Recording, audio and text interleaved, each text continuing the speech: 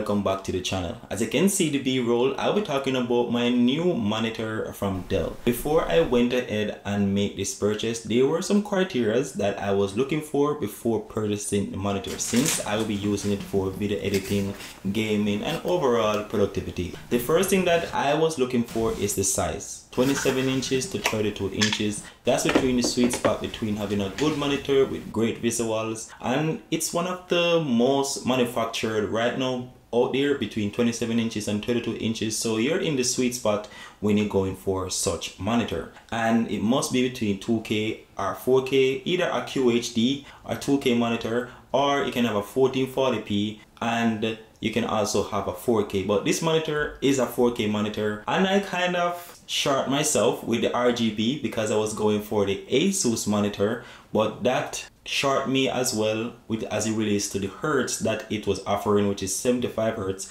which I wanted a little bit more, especially that I will be gaming on this monitor. And it must have an IPS panel.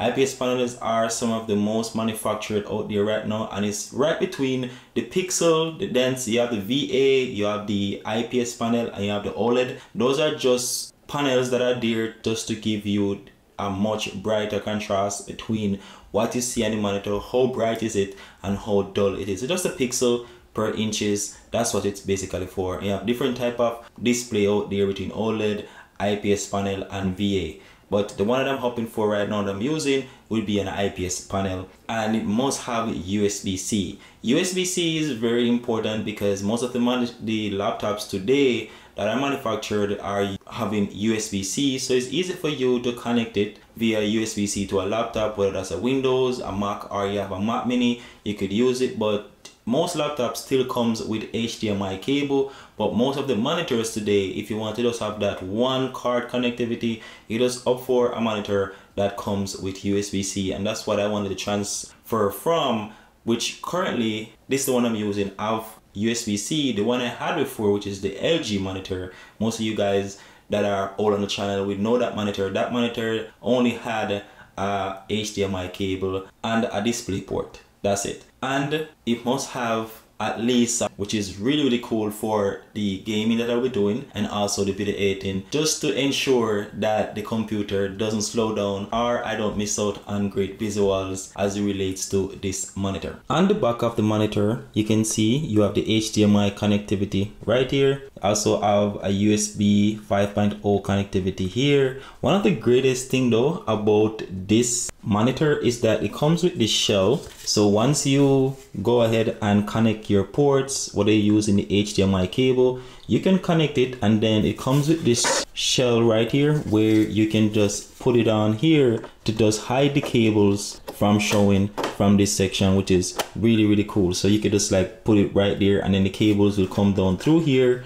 and then you can just mount the cables through here as well, and then that's good for cable management. Under here though, you also have another HDMI connectivity, and you have the USB-C connectivity here, which under there you can see it right there, and then you also have this section here for the power jack outlet, and then here is the power button for the monitor. As it relates to the monitor movement, you can move the monitor in many ways. You can have it tilt upwards, you can tilt it downwards as well, you can have it horizontally to the right and horizontally to the left if you want to change it that way. It could go vertically, but for some reason I don't know how to extend the back, so to me that's the only way you can change it or place the monitor wherever you want to have it. But as you can see, I like the ergonomic stand as well, so I'm not going to mount this monitor to the desk. I'm going to keep the stand that it comes with.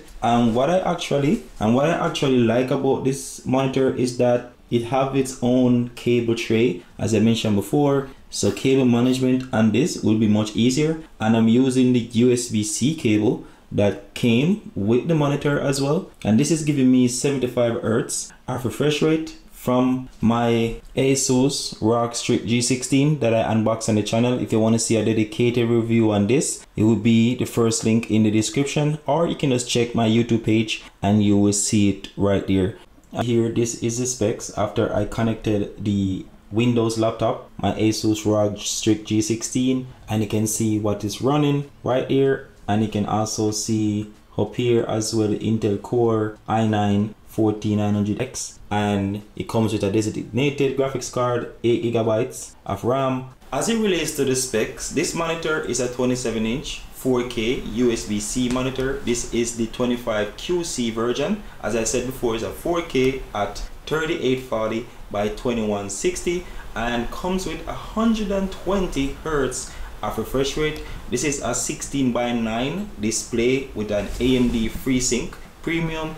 You get RGB color brightness up to 99% with an integrated speakers with 15,000:1 contrast ratio. Is an IPS panel with a matte surface display. Now what I'm going to do is that I'm going to test gameplay on the monitor. I already connected my Dell monitor to my Windows laptop, which is the Asus ROG Strix G16. So that's what will be powering this overall setup. Let's go ahead, test some of the games and see how the performance holds up. Also look at that 120 Hz of refresh rate and look at that 4K display that we'll be getting with this monitor, and also look at the FPS as well.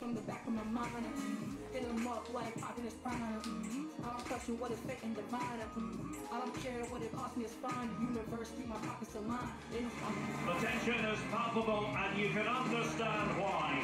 Two high-level sides about to face each other, and it's anyone's guess how this is going to end up. It's Barcelona. They take on Real Madrid, and it's coming up next on EA TV. Well, you only need to look at the history books to see how close this fixture historically has been. Barcelona at home against Real Madrid on this occasion. I'm Derek Ray, sitting alongside me here on the gantry is Stuart Robson. And Stuart, this ought to be special. Well, Derek, this is a magnificent setting for a great rivalry. Let's just hope to see both teams play at their very best today. What an occasion this should be. Can he play it in? And he takes on the shot. That was going in. Valverde. Can he put them in front? Can they cover up? And then, at the second time of asking, just what was required. Was required. No good vision. Just needs to steady himself. And Barca moving the ball with purpose. That could nail it. And it takes the equaliser. Parity now. And who's to say what's going to happen next? So that's it, guys. As you can see, we were getting great FPS from 35 to 65 FPS on this monitor connected to the Asus ROG Strix G16. This may vary depending on the system that you are using. For gaming, maybe you have a PC, you have a better GPU, or more RAM, you get more depending on the system you're using. But as you can see, great monitor here, great display. As I also can see that it's holding up really well, and the color accuracy 99%. It's not at 100%, but 99% is great RGB color accuracy as it relates to this. And you also get the AMD FreeSync as well, so that's great for gaming. But let me know what are your thoughts on this video. Let me know your thoughts on this monitor. Leave a like, share your thoughts down in the comment section, and if you want to go ahead and get this monitor, I will leave a link for it, first link in the description as well. Do remember to leave a like, share, and subscribe for more. Until then, peace, tweaks, signing out.